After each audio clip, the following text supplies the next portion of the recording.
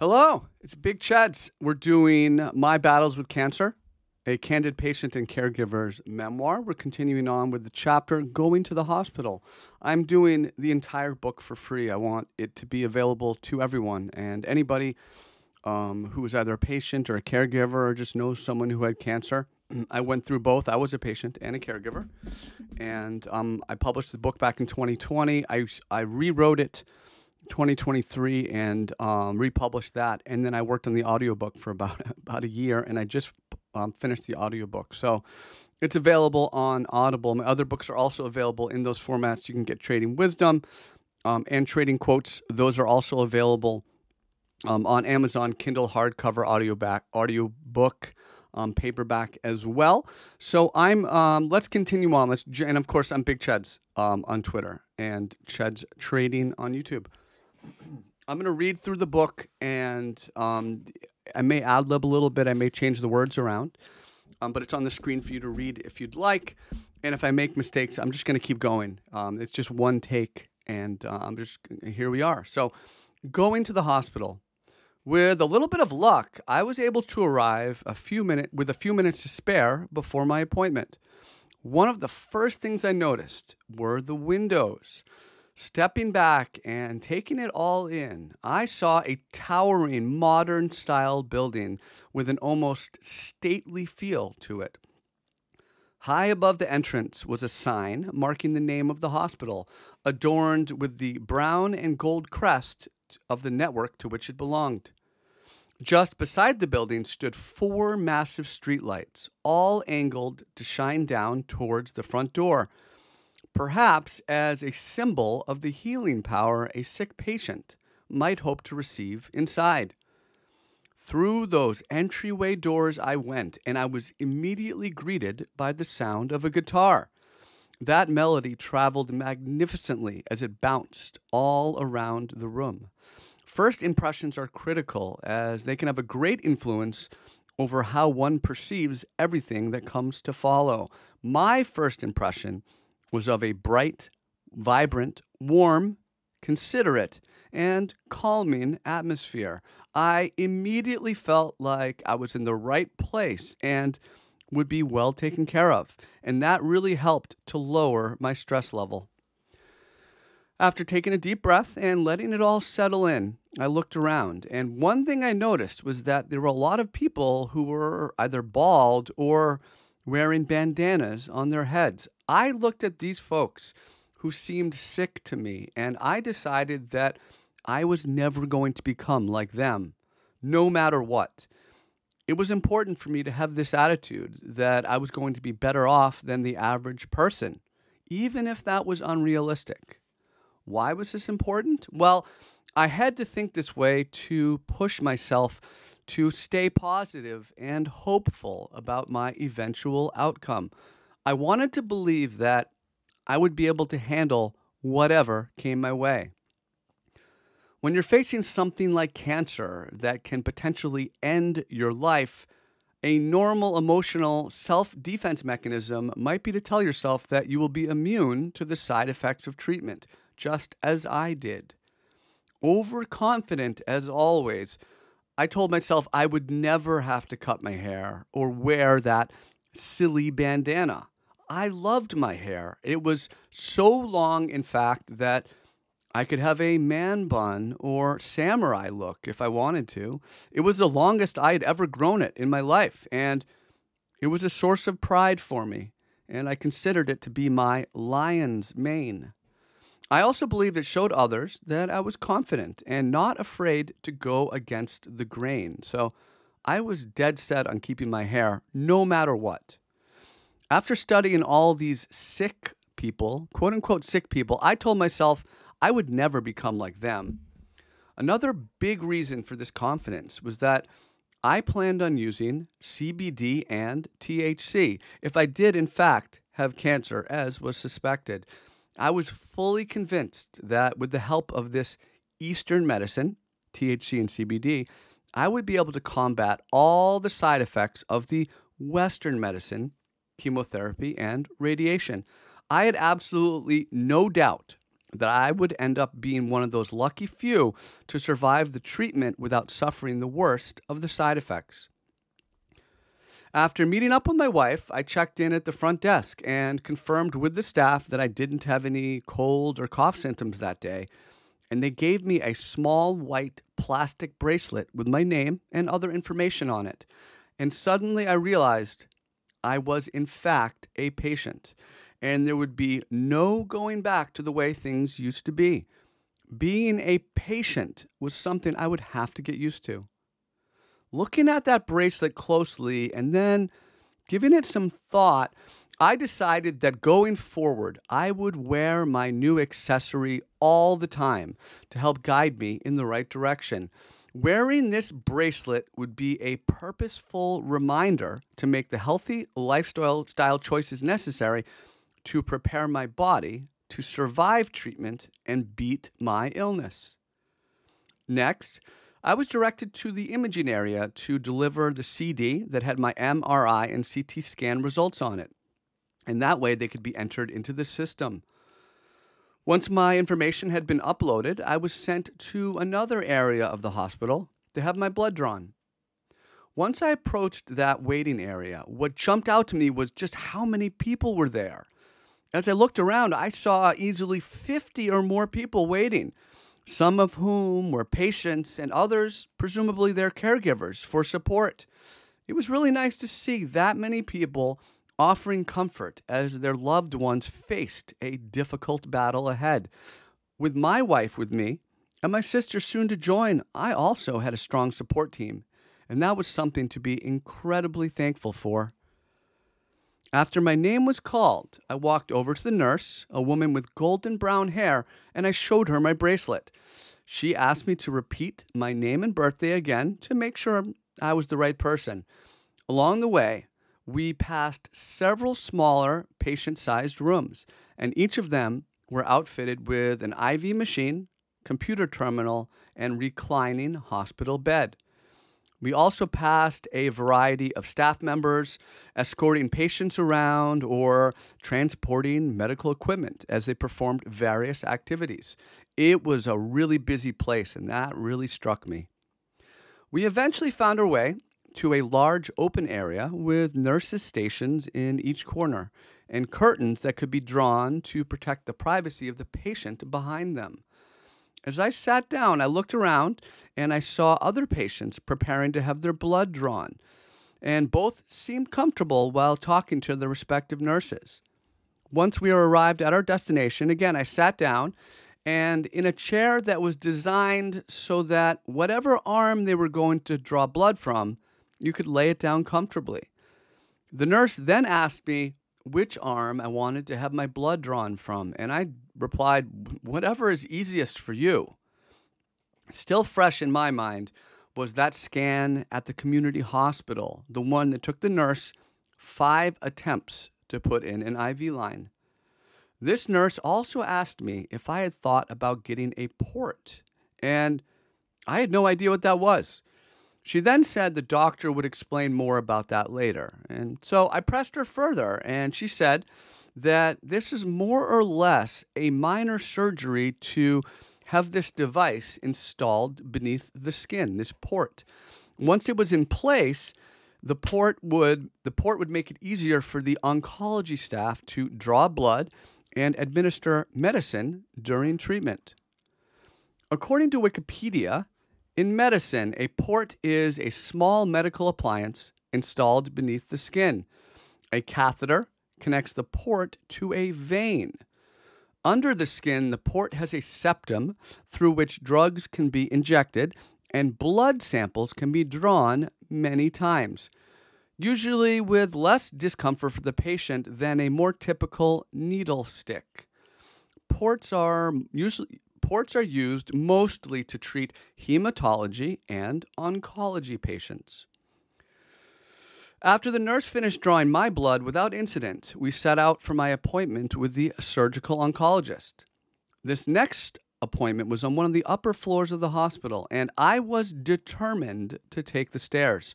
I told my wife, if I can't beat the stairs, then I won't be able to beat cancer. I knew I had to set the right attitude early on to stay positive and fight the good fight.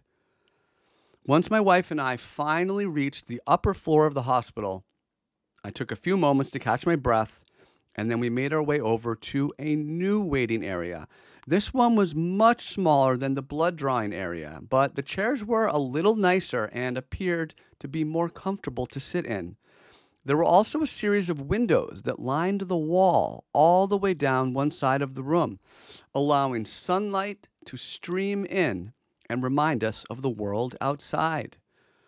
From this new perch, I had a commanding view for miles away, and set before me was an interesting mix of older and newer buildings, the occasional tree or hint of nature, and the denizens of the city rushing around and dodging traffic. I was right in the heart of the city. In the corner of the waiting area was a large woven basket with a shiny green-leafed plant spurting out. And on the side wall opposite the windows were framed photos of patients who had gone through treatment. And below those patients, words of encouragement were displayed, designed to remind us of just how powerful hope can be.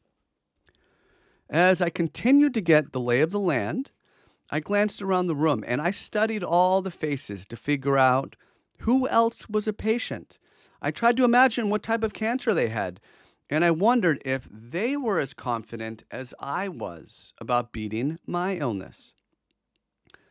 Taking a deep breath, I absorbed an impression of their body language, trying to learn how their cancer treatment had affected them. More or less, I was reading the tea leaves, or in this case, the body language of the other patients, so I could prepare myself for whatever was to come next. At least that part I could control. As I sat there waiting, I saw a friendly old man with candid blue eyes pushing around a food cart. He was offering a wide array of sandwiches, snacks, and drinks to patients and caregivers, and I thought that was a very touching gesture. It struck me that most people are rushing through their daily lives and just trying to make their appointments on time, and they don't always have time to eat before they come. Food can also be emotionally comforting, so a fresh beverage or a tasty snack can make a big difference during a potentially difficult visit to the hospital. This thoughtful gesture, along with the man playing the guitar in the lobby, were two clear examples to me of this hospital trying to make patients and caregivers feel more comfortable. After a little while, my name was called, and I once again had to show my bracelet before reciting my name and birthday. This nurse led me into a small, sparsely adorned room where my vital signs were taken, and I was pleased to learn that they were normal. Vital signs are a basic series of tests that the medical professionals use to gauge a patient's health and to form a baseline to refer back to later. Normally, this consists of taking a patient's pulse rate, temperature, respiration rate, and blood pressure. The nurse then led me down a hallway and around a corner where my wife and I were told to take a seat in the examination room. And sitting there, I must admit, I was a bit nervous about meeting this surgical oncologist.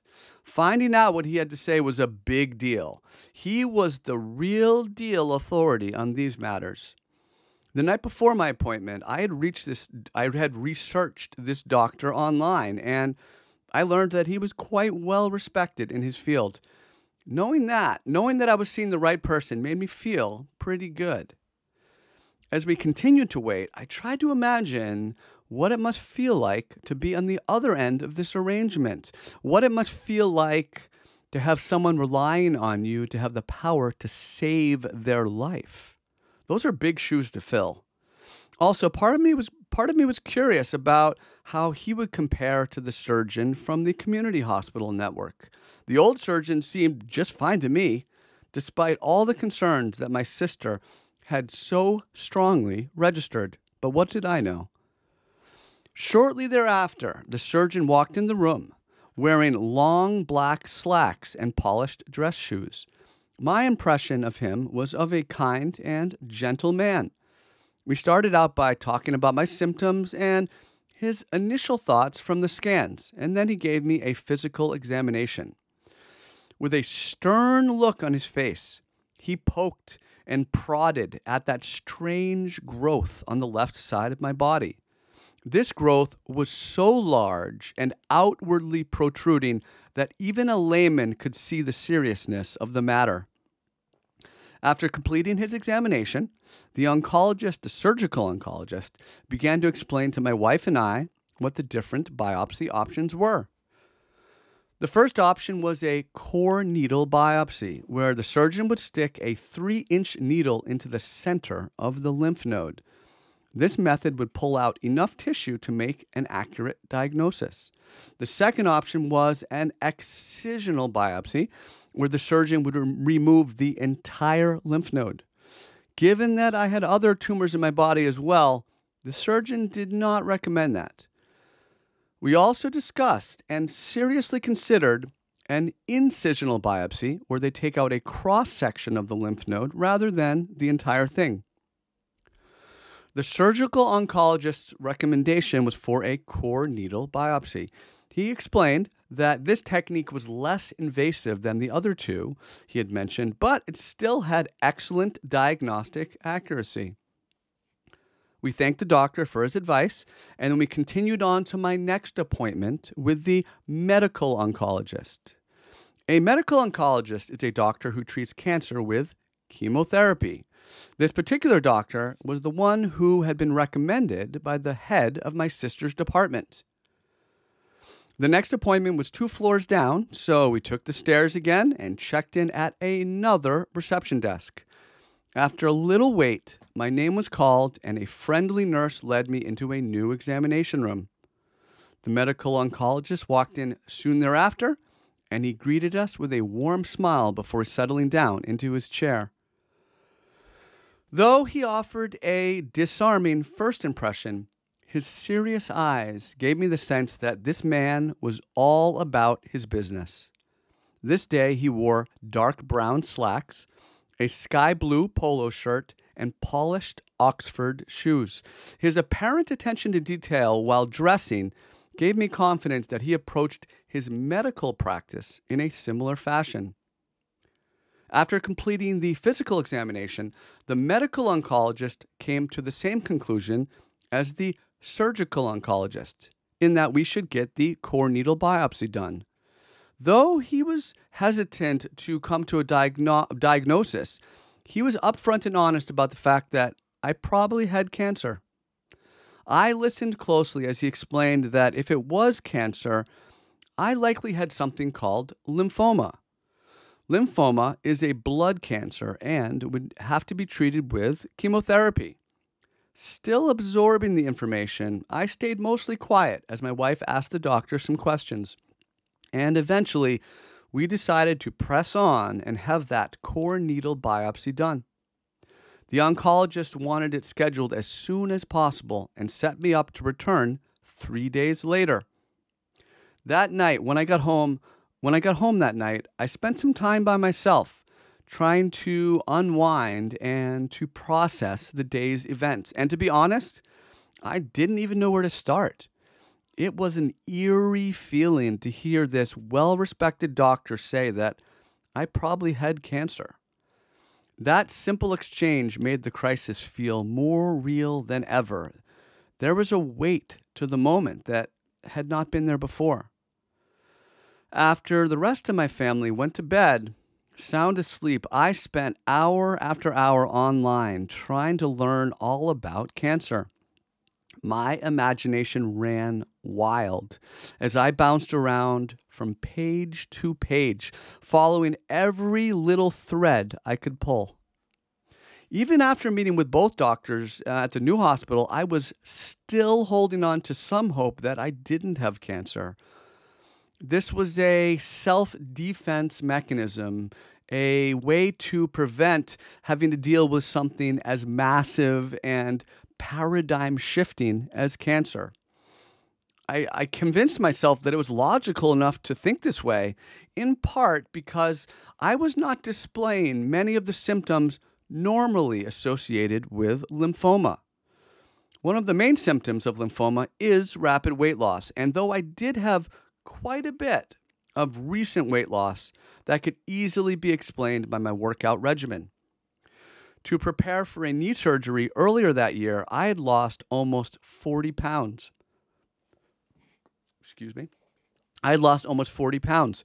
My preparation routine was mostly taking long walks around town and spending time on the basketball court working on my jump shot. That's why I could easily explain away the weight loss. However, other common symptoms of lymphoma include night sweats, fatigue, and chest pain, and I didn't have any of those. So, in my mind, it was still reasonable in some ways to believe that I did not have cancer. After a few more days of waiting, it was time for that core needle biopsy. Once I arrived at the hospital, I realized that I was nervous, but I told myself I was doing the right thing, and that helped to calm me down. I really wanted, rather, I needed to find out what was wrong, and so that way I could plan my counterattack against whatever had invaded my body. That survival instinct overrode any nervous feelings. Once I checked in at the front desk, I was given a new plastic ID bracelet, and I was directed to a changing area to take off my street clothes. After putting on a hospital gown, I was led into the surgery prep area, and the nurse took my vital signs. She asked me about any medications I was taking and performed a standard pre-surgery screening process. Over the next 20 minutes, I must have had to repeat my name and birth date 5 times as the nurses came in over and over and over again. I found the redundancy interesting, but I decided that it was a good way to make sure that nothing slipped through the cracks. A few moments later, the surgeon walked into the prep area and introduced himself. Sporting light blue surgical scrubs and a hickory brown clipboard, he presented several forms that I needed to sign. Long in the tooth and with a wide face, he was an interesting-looking man. Those eyes told me that I was just another patient he had to deal with before moving on to the next. And with that in mind, I listened intently as he explained the biopsy procedure. He told me that he would start out by applying lidocaine to the surface area around the lymph node and then would insert a needle to remove the tissue. After acknowledging that I understood what he had told me, I dutifully signed the consent forms, and a few minutes later, a nurse brought me over to a hospital bed to lay down upon. As my torso was moved around into the correct position, I was instructed to raise my left hand and to rest it behind my head. And then finally, the lidocaine was applied to the armpit area where that really large lymph node was sticking out, really big lymph node. The surgeon insisted that I keep my arm above my head for the entire duration of the procedure, and that was easily the hardest part, as I was now laying in an uncomfortable position. Once I was in place, the doctor applied the gel and then pressed that ultrasound sensor against the large protruding lymph node in my left armpit. As he began, up on that view screen, I could suddenly see what that tumor looked like beneath my skin. To a layman such as myself, it didn't seem like anything I could recognize, other than maybe the inside of a cell membrane with squiggly lines everywhere. A little while later, I watched as he inserted that 3-inch needle, and strangely, I didn't feel anything. It was almost as if I were watching the procedure happen to someone else, and I had a mild out-of-body experience. I watched as that needle went in and out of the lymph node 3 times to draw tissue. Once the incision site was patched up, I was finally allowed to rest my arm down by my side, and that was an amazing relief. Now that the procedure was complete, I felt a small sense of satisfaction, knowing that the medical professionals had the raw data they needed to make an actual diagnosis. The ball was rolling steadily towards a revelation, and with that revelation, I could form my plan of attack.